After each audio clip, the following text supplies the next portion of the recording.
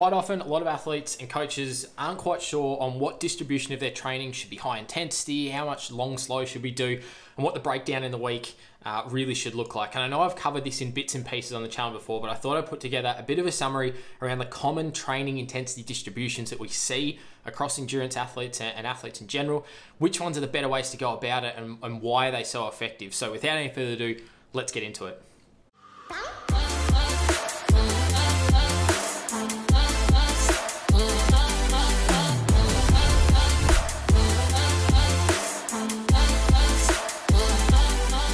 Hey, welcome back to the channel. Nick here, making sports science simple. And in today's video, we're talking about training intensity distribution fundamentally, and ultimately, what is the best way to break up your training? Is it to go down the path of the 80-20 split, or the polarized approach is what it's commonly called? Do we have a bit more of a mix of intensities in there, some thresholds, some of that really high intensity VO2 work, and then some of that long, slow, continuous as well? Or do we go all in on things like threshold and the race specific side of things? That's what I'm going to break down. They're really the three key training intensity distributions. And ultimately, training intensity distribution, if you're not sure what that means, is basically what that graph, if you look at like Garmin Connect or Strava or any of the apps that you might use to track your training and sort of upload your training to, or record it, they'll have a bit of a breakdown of heart rate zones and how much time you spent in zones. And that's fundamentally what we're looking at. And depending on how many zones you use, I commonly use 5, and you would have heard me on this channel talk about a 5-zone system. A lot of other people might talk about a 3-zone system or a 7. It doesn't really matter. It's just understanding, fundamentally, we're talking about intensity distribution across our 3 key components of our physiology. And ultimately, even more importantly, below and above our 2 key components, which is below our VT1 or LT1, so ventilatory threshold 1, or LT1 is lactate threshold 1. Below there is all of our long, slow, continuous stuff. So that's going out and doing your long, slow base case and that all-day pace stuff, that really good aerobic capacity work. Between LT1, so lactate threshold 1, and our lactate threshold 2, or what's normally termed our functional threshold or anaerobic threshold, that's all of our more thresholdy based stuff: tempo, sweet spot, sub-threshold, threshold intervals. That's all mixed in there. And then anything above that sort of anaerobic threshold or that functional threshold intensity is all of our really high intensity stuff. So if we just keep it simple today and talk about those 3 components, you can break those into micro zones or smaller zones, and I use 5 zones to split those up. But fundamentally, in terms of my system, if you've looked into some of my videos before, I'm talking about zone 2, zone 3, and zone 4 really here. Everything outside of that is just gonna be above and below, so they're kind of included. And so when we're looking at this training intensity distribution, we're talking about, well, how do we make up our week? How do we know how much of each is gonna be the best bang for buck? And if you watched a previous video I put up recently on the channel talking about the physiology and the pathways of activating some of our really key aerobic adaptations, that sort of broke down the ideas of why maybe something like a polarized approach might be the better way to go. If you haven't watched that, I'll link it above and also down below in the description. Go check that one out first, because it gives you a bit of background info into some of the insights I'm going to take you on in a little bit. So the first, I guess the first place we want to look at in terms of training intensity distribution is the really, really common one for a lot of endurance athletes. And that's what we call the threshold approach, or the threshold model. Now, looking at this it's basically having a pretty even split of long, slow, sub VT1, nice endurance, continuous type training, building those really good aerobic positive adaptations in terms of mitochondrial change and improving our slow twitch fibers, all of that great stuff. But then having a pretty even split of that with more threshold-based training. So whether that be doing threshold intervals at your anaerobic or your functional threshold, whether that be doing some sweet spot training on the bike, over-under type stuff, maybe doing some tempo runs, all of that sort of middle, often termed gray zone intensity, having a pretty even split between your long, slow, good stuff in your zone 2, your base case, and some of that sort of gray zone. And then maybe a little bit, but often not much, if at all, any very high intensity aspects above your functional threshold. Now, this approach is great if we're looking at specificity. So that's the big, I guess, plus of this is it's very specific. A lot of our endurance events happen in that sort of gray, don't they? They're a little bit above that really easy all-day pace, because ultimately we want to race and we want to go fast and push ourselves and challenge ourselves. That's what the point of the events and races are, to see how hard and fast we can go. But it's not hard enough to get those really bang for buck top-end adaptations in terms of VO2 and pushing things along. So that's where it falls a bit more race specific. We're just practicing what we need to go through in the event. So from that perspective, it is very good for that. But I've already sort of covered the negative of that type of training intensity distribution, of having a lot of that middle ground, a lot of the long, slow, and then not much at the top end at all, is that we end up in this period of, we're doing a lot of very similar amounts of training, or similar training across the week. We got very similar intensities. There's not much gap between the zone 2 and zone 3. If we're talking 5-zone system, or not much gap between our base Ks and our tempo. End up being this sort of wishy-washy, like we say, grey zone, and it all becomes a bit the same. And that's where we get into some trouble in terms of some factors, in terms of a bit of monotony. And we're going to cover that in a future video, and also a high training load, or training strain, if you like, week in, week out, because it's all sort of, we're constantly pushing a bit too hard in our easy sessions, and not pushing hard enough in our hard sessions to really get those bang for buck aerobic adaptations. Like I said, it fundamentally comes down to that, just as specific as possible. So when might I use a bit of this in an athlete's preparation? Usually I'll bring that in as a really, really last part of the program, where we probably can't get any fitter than we already are. There's no big gains to have. It's not going to be a dramatic shift in someone's performance, but it is going to help us tune up and just get as race specific as possible, or race fit, if you like. And this might be going and doing, for example, a 70.3 triathlete might go and do 3 or so weeks out an Olympic distance race. That fits in really well here, on threshold, on the limit for a sort of hour 45, 2 hours, 2 hours 15, however long it takes you. Really in that sort of middle ground. It's a good one to just get us into some of that race feel. Is it going to be a game changer for our aerobic improvements? Probably not. Is it going to help us just sit on race intensities on race day? It's going to help us get there to an extent. So that's where this sort of comes in, but I tend to stay away from this for the most part when we are looking at those more broader adaptations and trying to drive some really positive improvement, because it doesn't really do a lot for us. There's not much in that middle ground that's giving those big key aerobic adaptations. It's really just tuning up for racing. And that's one of the big mistakes I see a lot of athletes make and a lot of coaches make, is because it is so race specific, we think, oh, we got to be specific all the time, specific. But we forget to miss that balance of when is it more appropriate to go after the big key foundational adaptations and going to allow us to work harder in those sessions. Because ultimately, if we get a bigger improved aerobic engine, and we can run harder and faster as a result of that, by maybe following a bit more of some of these other approaches in a second, then we come and use this as a bit of a tuning up tool, this threshold approach to tuning up tool. If I've got a bigger, faster engine, I'm going to be able to run harder and faster in those specific sessions. So I'm just practicing running harder and faster, which is going to lead to a potentially better outcome. So I like to bring this in really late. Like I said, last sort of 6 or so weeks is probably the max I'll really go aggressively into this distribution. I use some of these other approaches a bit more extensively throughout preparations for a lot of athletes.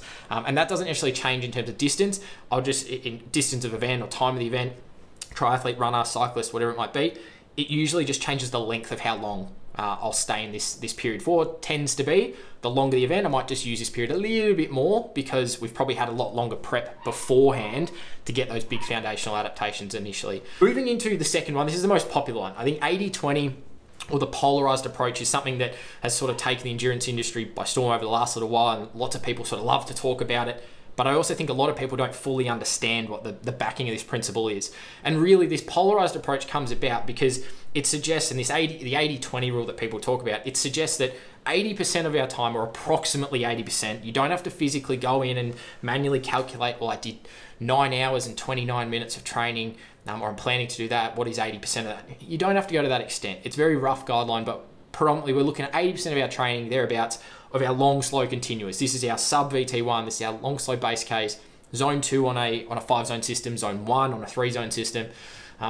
Those really good positive aerobic capacity adaptations, those muscular endurance adaptations, working through that mitochondrial change, all of that good stuff.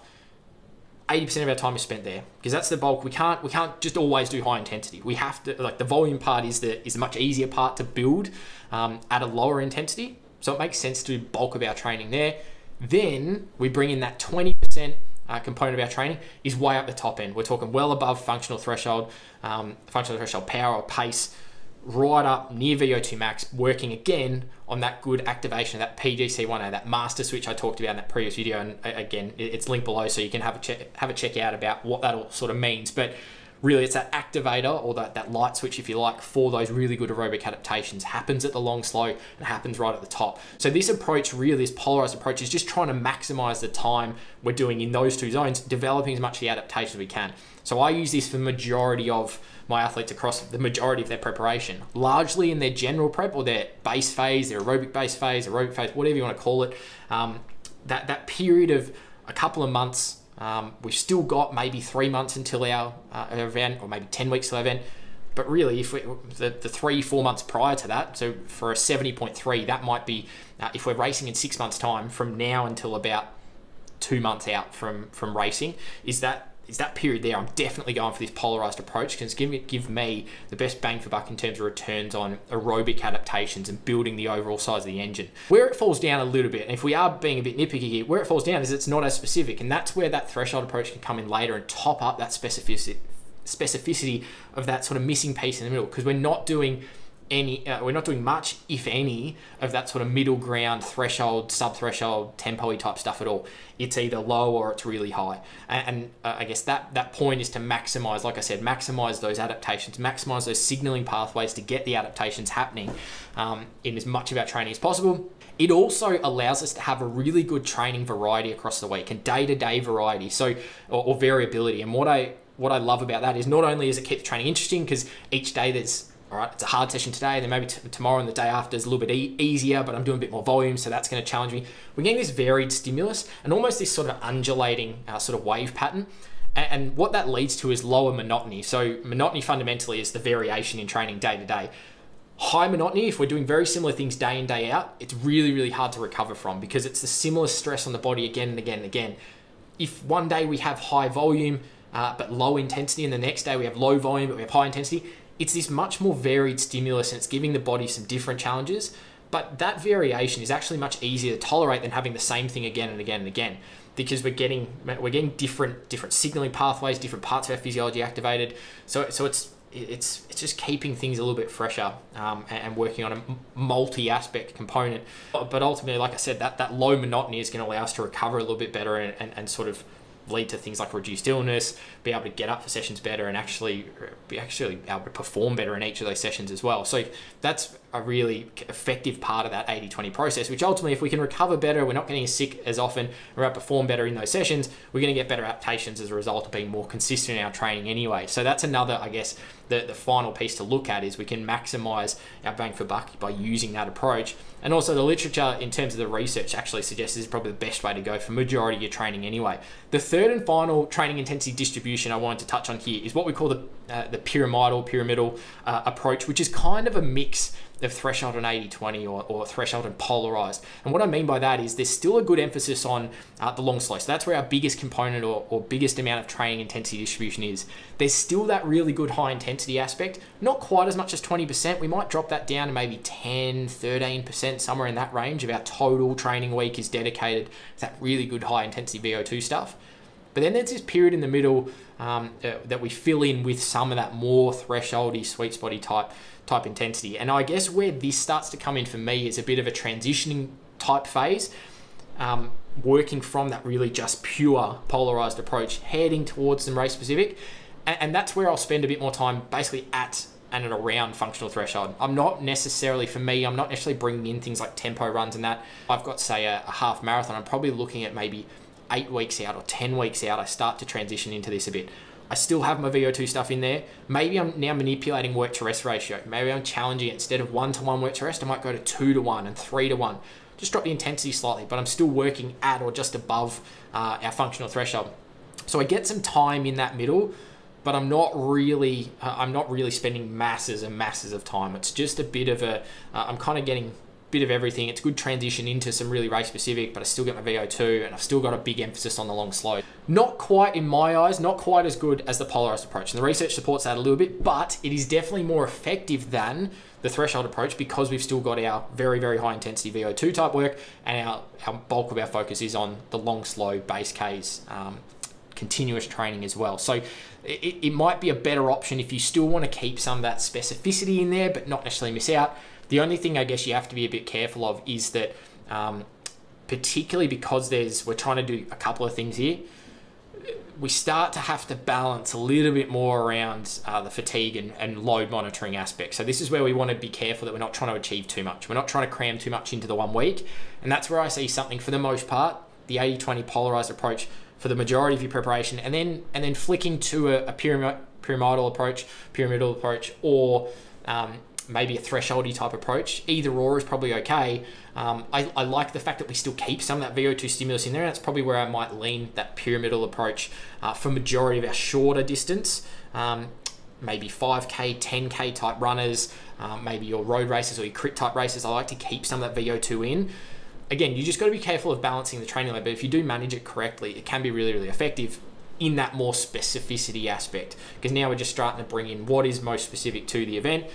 We're still keeping some of those adaptations, but it's probably not going to be as effective as just going all in on that polarized approach. So there's a couple of different training intensity distributions. Hopefully that sort of clears it up a bit in terms of splitting your week. My preference and my priority is always going to be on that polarized approach. Best bang for buck in terms of aerobic adaptations and maximizing our VO2 max, maximizing our aerobic engine, all that good stuff in the general adaptation phase. Then you can transition to a bit more of a pyramidal approach or a threshold approach as we get a bit more race specific, but they're that short-term gain. If you want the long-term big adaptations, go 80-20 or go polarized. If you're wanting really specific short-term adaptations just to get up in the next 4-6 weeks for a particular event, that's where I'd switch to those other 2 approaches. So hopefully you got a bit out of this video. Have you reflected on your training intensity distribution? Is it matching what you thought it was, or is it following a different approach? Let me know what approaches you follow or what you're currently going through at the moment. Always love to hear your thoughts in the comments below. Otherwise, I've talked already a little bit today. That's gonna leave it there, and we'll see you in the next one.